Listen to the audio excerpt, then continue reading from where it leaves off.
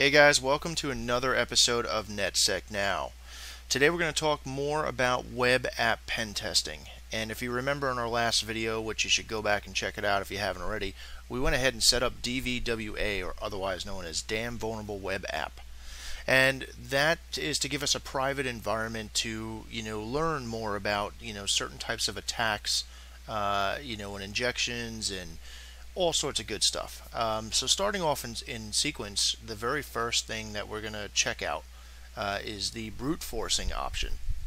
Now, brute forcing is usually something that's very noisy. We don't necessarily always recommend it, but in a pen test, if you're doing like a password audit or something to that nature, or even some sort of security audit, PCI, DSS compliancy, whatever, they have web apps with logins.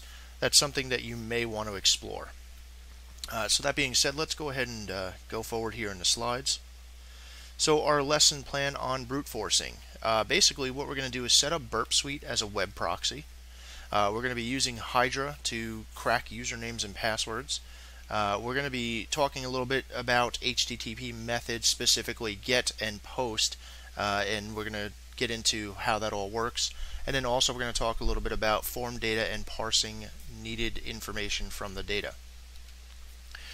So brute forcing form logins, things you're going to need is DVWA, of course. Like I said, there's a link right here to the video that we set it up and showed you how to configure it. Kali Linux 2.0, hopefully you're on that now, and that's why you're watching some of these videos. If not, go ahead and get that. But realistically, any Linux, Unix operating system will do. Hydra command line version comes installed, pre-installed in Kali Linux 2.0, as well as Hydra GTK, which is cool. That's the web UI, or not the web UI, but the GUI front end of Hydra. Burpsuite, the free edition, is pre-installed into Kali Linux. You may run across something where you need to set it up while you're starting it for the first time, but it's usually just yes or no answers. Use your own discretion there. Web browser, of course, I use Iceweasel as a default in Kali Linux. Feel free to use whatever you want, but Iceweasel is what I'm going to be using here. And then, of course, the username and password list, and Kali Linux has an abundance of them in various directories in the pen test stuff, so check those out. You could also find some online, and on our website today I actually posted the top 30 passwords that were cracked from the whole Ashley Madison hack, and quite honestly, both parties, Ashley Madison and the users, should be ashamed. The users for creating such crappy passwords, and then of course Ashley Madison for not having a good password policy, seeing how their business was what it was. Okay, so moving forward, guys, let's just briefly talk about HTTP methods, because we're going to be kind of using those buzzwords here and there as we're going through. So the get method, and of course it's part of the HTTP protocol, and it all happens behind the scenes, but we're going to be taking a look at behind the scenes here and seeing how they actually do work. Whenever you visit a web page, you're using usually a get command to get the files or get the web page information, data, so on and so forth, and you're basically making a request to get that stuff. Post method is actually used to post data to something, usually a form of some sort, or some sort of input. It's basically you're inputting something to somewhere. So that being said, let's go ahead and get out of the presentation here and get on over to starting our setup. Now, I went ahead and created myself a cracking directory here in my home folder on Kali Linux, being a regular user with sudo or privileges. What I want to do here is you can obviously download or use whatever password list and username lists that are included in Kali Linux, or download them from wherever. However, I'm just going to create two quick files here, just a usernames and a passwords list, and just throw a couple of usernames and passwords in these files for time's sake here. So I'll go ahead and use VI. You can use whatever you want, or like I said, you can get them from anywhere. Usernames.text, and I'm just going to go ahead and insert some random usernames here.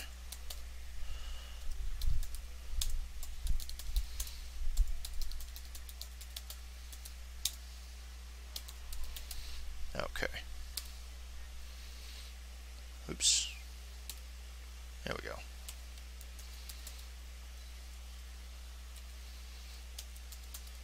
And I'm going to do the same thing for a passwords list.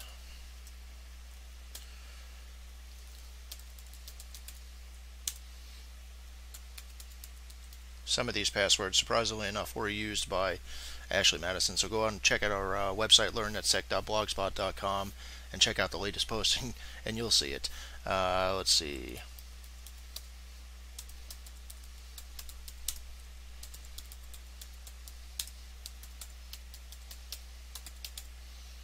Okay, that should be enough.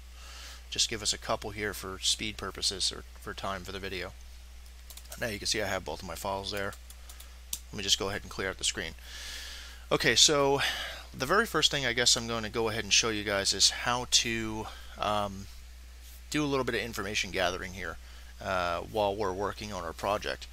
So let's just open up our, and remember of course just to visit the video there about configuring and setting up, starting up DVWA, but let's just go ahead and open up our DVWA main login page here. Of course the username is admin, password is password for the default.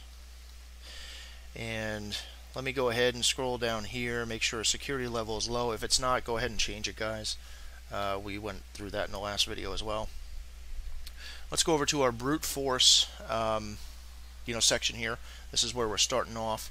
And brute forcing basically, like I said, is just to guess usernames and passwords of some sort of secure area. It could be an application, it could be a web application, it could be a portal, it could be all types of different things. It could be mail servers. I mean, the list goes on and on and on. And we did some brute forcing videos with Hydra GTK previously about cracking mail server passwords. I believe it was in our low-level, low-tech, hacking, website defacing video that we made.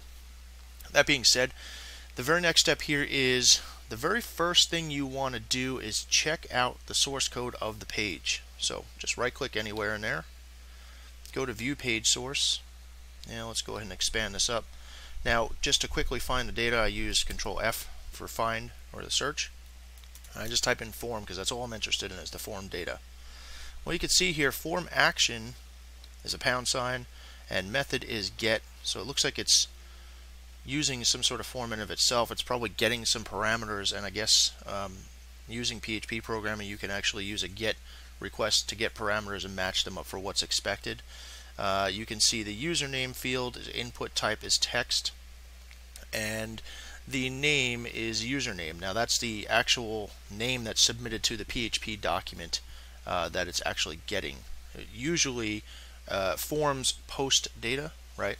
And usually get is to request something to be pulled down to view it. But in this case, they're being a little tricky here, and they're using some get data to send the data over and match it up. I'm not going to get into too much of PHP programming here. That's not the scope of this video. So the next input type is password, and the type being password is actually it's changing your password, what you type in. Instead of being clear text, it's changing into decimals, dots, asterisks, whatever, so nobody can shoulder surf you and try to look at your password of what you're typing. Autocomplete is off, and the name is password. Now another important field that should be here, if a programmer was actually thinking, would be a maximum password length or a maximum length for that input box. So you can only type, say, 20 characters total. So sometimes there's min, max. I mean, it really depends on the programmer. And then of course it's submitting the value login and the name login, so that's some sort of parameter into the script that's posting this or actually sending this over to. So that being said, let's just go ahead and get out of this. Let's just try any random username here and password. Just put wrong user and then wrong pass and see what happens. Okay, so obviously it didn't let us in. A couple interesting tidbits of information here is the error message that it outputs on the bottom of our screen here. That's pretty important. We're going to want to use that actually. And then to look at the actual URL up here to get yourself an idea of what's actually taking place here. So of course it's sending over the username equals wrong user and password equals wrong pass, which is what we just typed in, and it's saying login equals login. So do the login is basically the what's happening here. So let's not go ahead and worry about this URL right now. What I would love to do here is worry about this this error message. So I'm just going to go ahead and copy this here. I'll open up a LeafPad document just to start keeping notes. Always a good idea, guys. If you watch some of our other videos, I'm all about keeping notes, accurate notes as you're going through your pen test. It may or may not help you for your final report, but it just helps you to keep your mind moving forward and lessen the amount of stuff you have to remember on the fly. So I just want to go ahead and type in error message here. Okay, that's our error message. And then go down a couple of lines here, go back up to our website. Now is where I'll copy the actual link, and I'll just put URL. Alright, so now we got some little bit of information here, and let's go ahead and go forward with actually creating the setup. Now, what Burpsuite is, among many other things, is a web proxy, or a proxy for us. Now, when you think about a web proxy, think about a man-in-the-middle attack. And for those of you that may or may not be familiar with what a man-in-the-middle attack is, let me give you a quick refresher. A man-in-the-middle attack is basically you as the attacker sitting in between two people communicating. Let's say user A is trying to send a message over to user B to say, hey, how's your day going? User A sends it out thinking he's sending it to user B in the packet, the headers, and all that stuff, which we'll get to in some advanced videos. But user A is sending that message intended for user B to user B. You're sitting in the middle. It now comes to you first. You look at it, take a copy of it, what have you, and forward it on over to user B. User B sees user A's message and responds back with, hey, my day's great, how's yours, or whatever, and goes and sends it back to user A. But instead, it now comes back to me first. I look at it, take a copy of it, what have you, and I forward it on over to user A. User A and user B never know that I'm there, so it's basically eavesdropping. That being said, that's how we're going to use Burpsuite today. Let me just go back and get ourselves set up here to the main site. Now I want to go ahead and go into our menu, applications menu, and web application analysis and Burpsuite. Now, again, like I said in the beginning of the video, I don't remember, but I think when you fire this up for the first time, it may ask if you want to submit data or something. And like I said, guys, just use your best discretion, of course. But this is the free edition. They do have a professional edition, which does cost, I think it's like $299 for the year, but it does give you some added functionality. It gives you some vulnerability analysis and things like that. You might get this error message here for new versions available. I'm not worried about it. I'll wait for it to come out in the repos, but you certainly could go to their website and pull down the latest version. So that being said, what we want to do here is go up to the proxy tab here on the very top. You notice that intercept is already set to on, which is good. Then we're going to go over to options, and this usually should be filled out for you. If not, you can always add or edit it. Just go ahead and click it, click edit, and you can change the binding port here to whatever you want, 9999, 1234, whatever you want, but I'm going to go ahead and leave it to 8080, and I'm going to bind to the address loopback only, and I'm just going to go ahead and cancel out of this. And of course, all the other options that are down here, you certainly feel free to scroll down and check some of them out. Intercept client requests, I just go ahead and leave that the way it is. Most of the defaults are pretty good for what we're going to be doing here in this demo. So now I go back to our intercept tab. Intercept is on. But now you're saying to yourself, well, how are we going to intercept the data? I mean, it doesn't make sense. Well, here's the key. So you have to go into your browser. Again, I'm using the latest and greatest of Iceweasel here. Go to File, Edit and Preferences, and you can see it opens up another tab here. You want to go under your Advanced on your menu option here on the left, and go to the Network tab, and then Connection here, and go ahead and click on Settings. You're going to want to go ahead down to Manual Proxy Configuration. You can see I've already had mine filled out here, but just type in the address of your local loopback, which is 127.0.0.1, and go ahead and put the port to whatever you set the port to in Burpsuite. So now that that's good, we just click OK, and we can go ahead and close out this tab. So now we really have a man-in-the-middle attack, an eavesdropping attack, i.e. proxy, in between the requests that we send out to the web and what the web actually sends back to us. Now we're in full control of this. We have to choose to either forward it, inspect it, drop it. There's a whole bunch of different things you can do, but Let's get set up and get started. So we need some information. I want to look at the post or the get request, and I want to actually see what's going on in there. So again, what we could try to do here is, now we got Burpsuite going and we're on the intercept tab. Intercept is on. There is no raw data in here at all. Let's go ahead and just type in the dummy username and password again. Wrong user, and then wrong pass, and hit login. Now this time you'll see what the actual request looks like. So again, we're using get. Let me just move this over so it's, there we go. We're using a get request. Oops, sorry about that. Using a get request, and we are requesting DVWA vulnerabilities brute, and then username equals wrong user, and password equals wrong pass, and login equals login. Well, that's what we saw in the URL, but sometimes the URL doesn't actually show the parameters, right? Sometimes the programmer had half of a brain and won't disclose those details. So that being said, this is where this comes in to play as to being important. There's some critical information in here that we need to go ahead and copy. So the very first thing I would do here is copy the actual request method. So just go copy this, go back into our notepad, and go ahead and post that in there. Go back to Burpsuite. Stepping down, you can see it just is using the protocol version of HTTP. HTTP is version 1.1. That's fine. We don't care about that really at this point. The host is localhost, so we can go ahead and Control-C that and step on down 2 lines, paste that in there. Now again, guys, it's all about building your information here.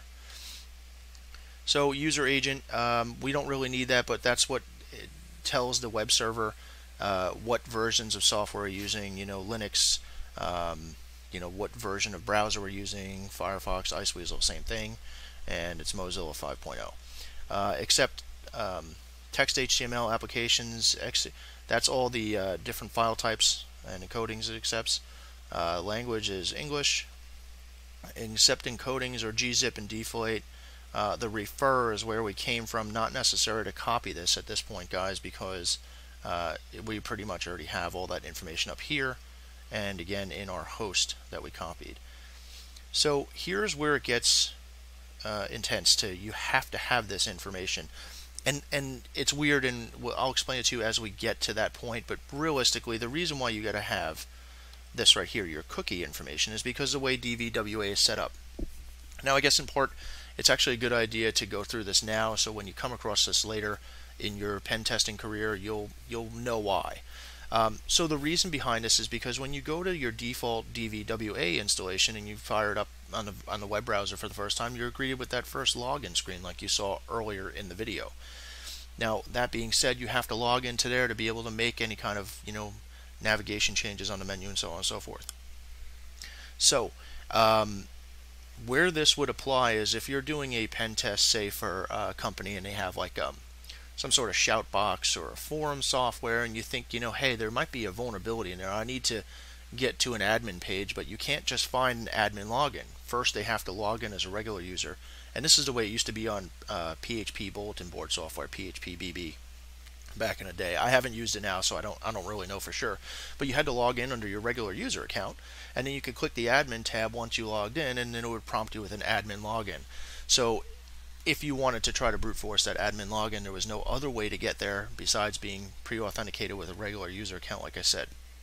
So what I did is I would log in create a regular user account. I'd log in, grab that PHP session ID, the cookie, and then I'd use that in my data, and I'd send it out to authenticate and then try to crack the admin login. And that's what we're going to try to do here.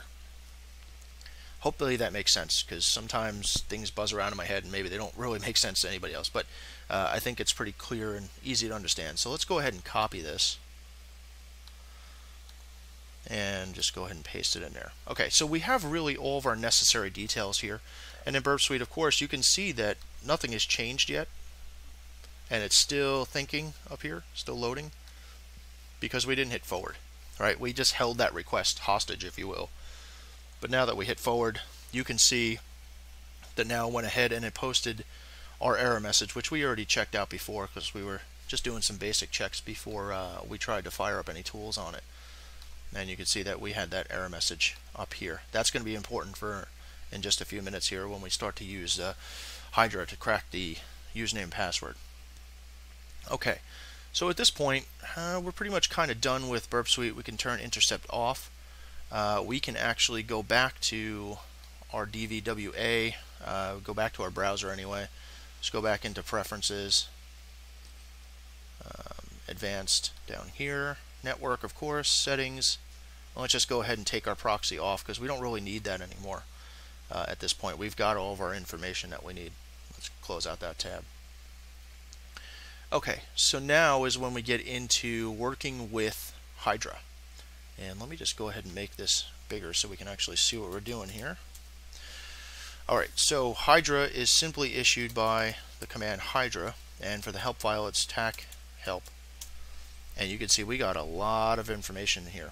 I'm going to forewarn you guys that Hydra is very, very, very sensitive, very, very picky in the way that the syntax is used, capitals and non-capitals, lowercase stuff, the position of your actual commands in series with the rest of the commands. I mean, it's ultra picky. So if you do run into, when you're practicing this on your own, if you do run into where it's giving you error messages or it's taking way too long and you're thinking like, hey, I'm doing a test here on DVWA and I only got 3 usernames and 3 passwords, why is it taking a half an hour? It shouldn't.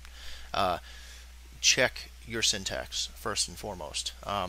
It took me a good solid hour to try to figure out how to properly line everything up to actually get this to work to show you guys. So that being said, also when I do find that it takes me a while to figure out syntaxes and just the right way to fire something off, whether it be an exploit or commands into a program or something, I actually copy that and put it into a text file with commands, and so I can use it as a reference to go back to that next time if I forget something or get something wrong or just to save time. So I've actually done that here, and I'll show you that in just a minute. But just to go through some of the options here, and I'm not going to go through all of them, guys, because feel free to read this on your own, do a little bit of homework. First and foremost, tac capital R restores a previous aborted crashed session. So if you're in the middle of it and you're like, man, something don't seem right, you can Control C out of it and maybe make some adjustments or whatever, and you can actually just fire up Hydra with tac capital R and it'll restore the previous aborted session. So that being said, the next ones we're really going to follow up on here is these right here, and I will show you why and explain to you why in just a second. So tac lowercase l login. Login here would be the place of your username. So let's just say we're doing a password audit and our client gave us all the usernames, or we somehow did some social engineering or use like ReconNG or something to find all of the usernames and enumerated them for that organization, but we're doing a weak password audit. And so we just have a password list with just your very common top 1,000 passwords or something, and then that's part of our audit. That's where this would come in to save some time. Tac lowercase l, and let's say we're after the username Mary. Okay, we would type in tac capital L Mary, and on the same token, if you were after a ton of users, let's say you had to audit the whole entire organization, okay, when there was like 50 users in there or something, and you enumerated all 50 users, you could use a tac capital L followed by the path to your usernames file that you had created. Again, we created a usernames.txt and a passwords.txt in our cracking directory, in our home directory. So that being said, there's a very big difference between tac lowercase l and tac capital L. Now moving on down the list here is tac lowercase p for password. Let's just say you wanted to audit all 50 users and you're only interested in the users that had weak passwords, like password for instance, or QWERTY123 or something. You would type in tac lowercase p and then password or QWERTY or something for one individual password. If you, however, wanted to do another password audit, you would type in tac capital P followed again by the syntax or the location of your password file. So that's two big differences there. That's something that's pretty important, and I'll show you why in just a little while. You can use colon separated files, guys. You could use a list of servers. You know, if you were auditing a company's mail servers, for instance, and they had a bunch of them for, you know, failover or whatever, you could certainly go ahead and do that. You can write the found login passwords to an output file as opposed to the std out, which is live to you on the screen. Going down the list here, there's not really much else in those options that we're concerned with, except for verbose mode. Always, if there's an option for that, I recommend. And this, in this case, is TAC capital V. And then that shows the login password for each attempt. You can just do the lowercase v just for verbose mode. Let's see here. So then the other options that we have here are supported services. Now these are actual individual modules, and I'll show you how to look those up in just a second. So supported services are asterisk, Cisco, Cisco Enable, Firebird, FTP, FTPS, and then where we're concerned is HTTP and HTTPS, the head and get requests, or the HTTP and HTTPS get and post TAC form module, which we're trying to attack a form to log in. So we need to use that. To be able to find out which module has, you know, whatever usage details, there's a separate command here. It's TAC capital U followed by the module name you're looking to use to get information specific to that module. So let's go ahead and just issue that real quick. So it's Hydra, TAC capital U, and then HTTP, TAC get, TAC post, I believe it is, or no, HTTP, TAC get, TAC form, and now it gives you a whole different set of usages for that specific module. Now, the thing is, modules in here are called a specific way. They're called a different way than what you're used to in MSF console and, you know, social engineering toolkit and recon ng and all those good tools, and I'll show you that in a little bit as well. So that being said, you can go ahead and feel free to read through these guys as you're using them. We will show you the syntax of the commands we're going to use in just this demo here, and then I'll go over them in detail, and they of course give you some examples like they did on the other page. And that's pretty cool because at least you have an idea of where to go here. What we might want to check out here is, I believe it's in here.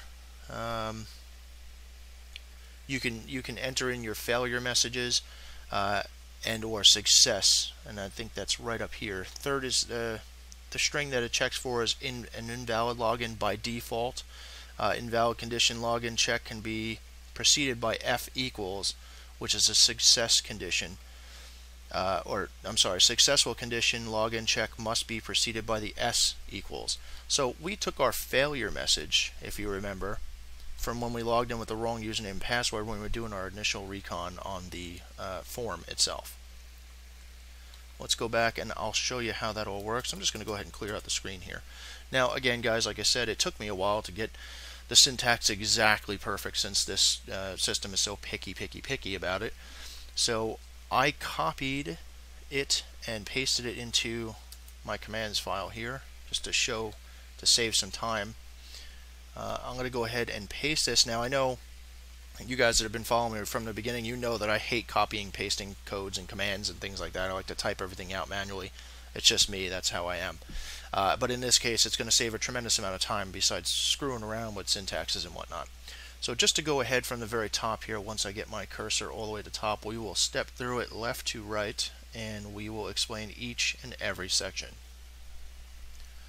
So getting back up here, of course we call it by Hydra, and then we're going to follow it by our host, which, if you remember, we went to here, and our host was localhost, but I mean realistically we know that that's 127.0.0.1. I just use the IP address because it's a little bit easier. Followed by TAC capital V because I want to show all of the failed attempts and make sure I'm not missing anything. And then of course TAC capital L, and then the route or the path to where my username's file was that we just created in the beginning of the video.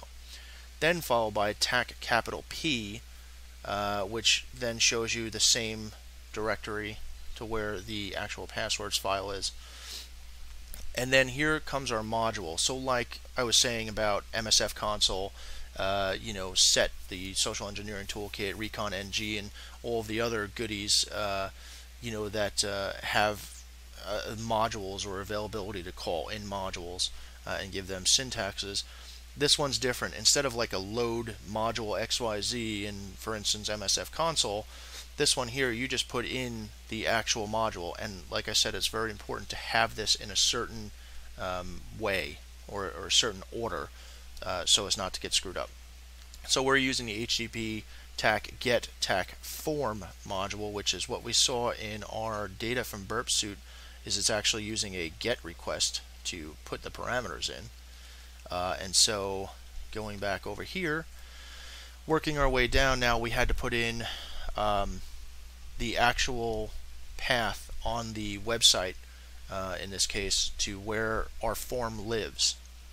And of course, just going back up to our notepad here, guys, to be a little bit redundant, it came right after the get request, and that's actually where our form lives, is right here in brute.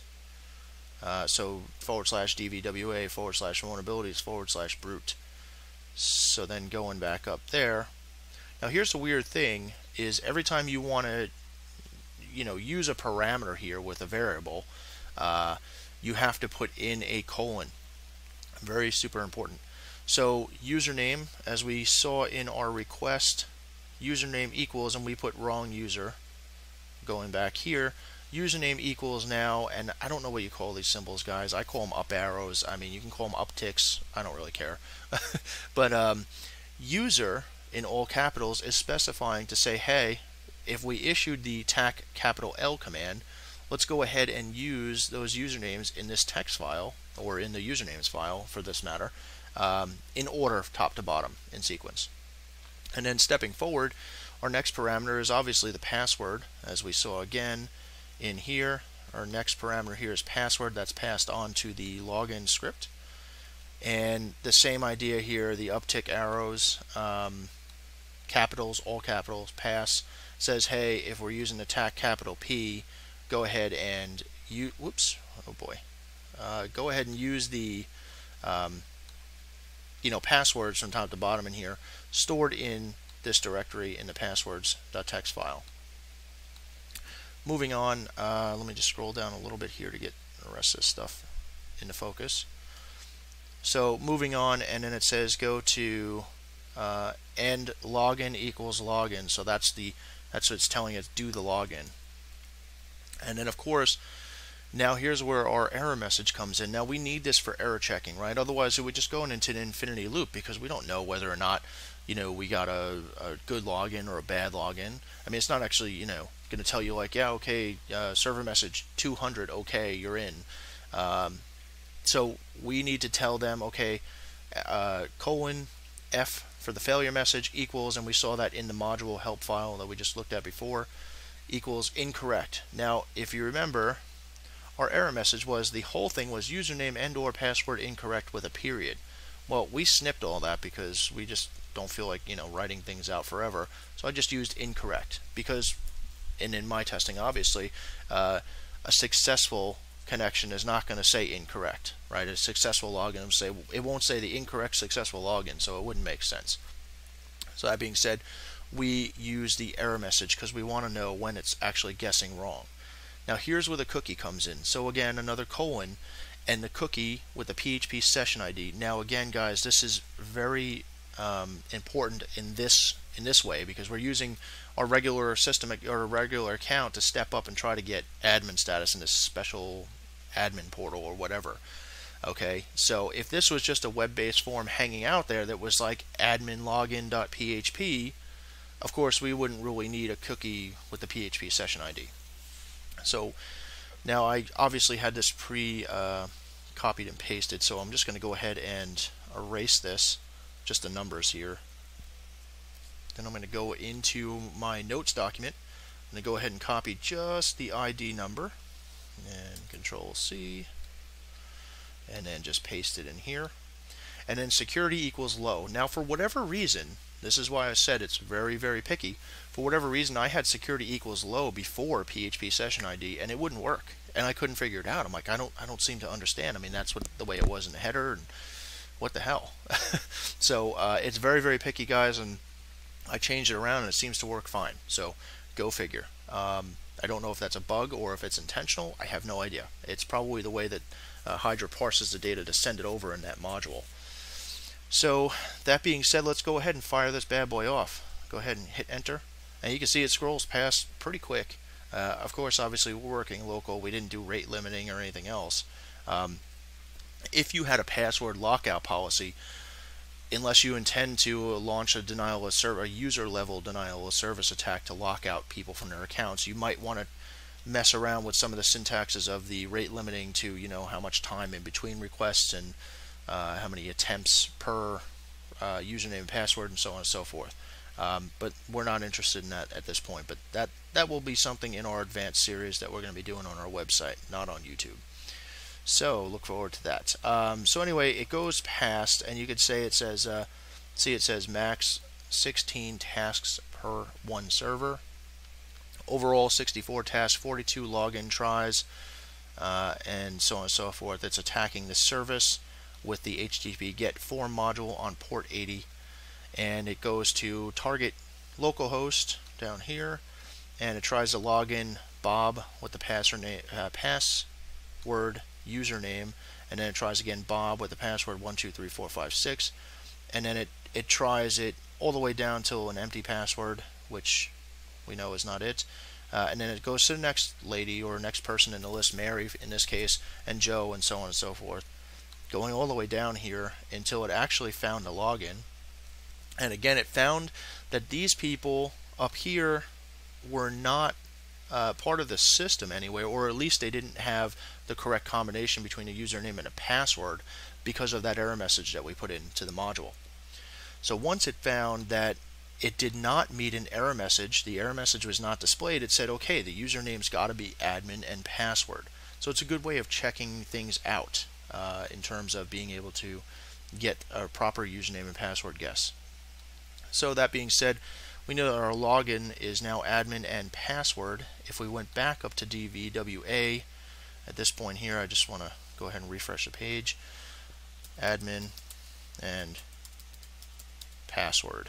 So go ahead and log in, and sure enough, you can see that we logged in, and here would be our success message. But us as pen testers, we're never going to know that success message to send with the module until we actually log in, right? So of course we have to use an error message. And a lot of times form data doesn't give you an error message. It'll simply just refresh the page, and you're kind of SOL in that regard. So it automatically tries to use, I don't want to say the different codes, but there's certain response codes that it'll use to determine whether or not it's successful or it's failed. So that's in the HTTP headers as well. But again, guys, when we do the advanced series of this, which is actually going to be specifically hosted on our website as classroom training or on-demand training, we'll get into all that good stuff, and we'll get into it in great detail and depth, and there'll be slides available and videos to download and study guides and all sorts of good stuff. So look forward to that. I don't want to go too much further on that because I'm still working on it. So that being said, we logged in here. We successfully set up a man-in-the-middle proxy attack, if you will. We intercepted data being sent to and from the web server. We interpreted this data. We figured out what methods it was using to put the data to the website or get data from the website or from the form into the form. We used that data, and we crafted a very stealthy attack via the Hydra, brute forcing attack. We've created usernames, passwords, files, which obviously you guys can do on your own there. And we successfully broke into a login. Now, again, guys, this wasn't that hard because we kind of know all this stuff already. But it's good to test this in your own environment because, like I said, you can do a user-level denial of service attack on accident if there was a strict password lockout policy, right? So automated controls, it will really screw up your client. So that's something that has to be in your contract as well. Just know that. So that's pretty much it, guys. It wraps it up for this. In other news, I really do appreciate again all the support, the likes, the subscribes, the shares, the people following me on Twitter. I really appreciate that. You guys are doing an awesome job, so if you don't mind, like, subscribe, and share this video here. Check out the description for all the links to certain things, especially our website and the Twitter. I'm not really big on the Google Plus things, guys, so if you got things you want to check me out on, just always default to Twitter or our blog, which is learnnetsec.blogspot.com for the time being. So that's it, guys. Thanks for watching, and I will see you in the next one. Take care.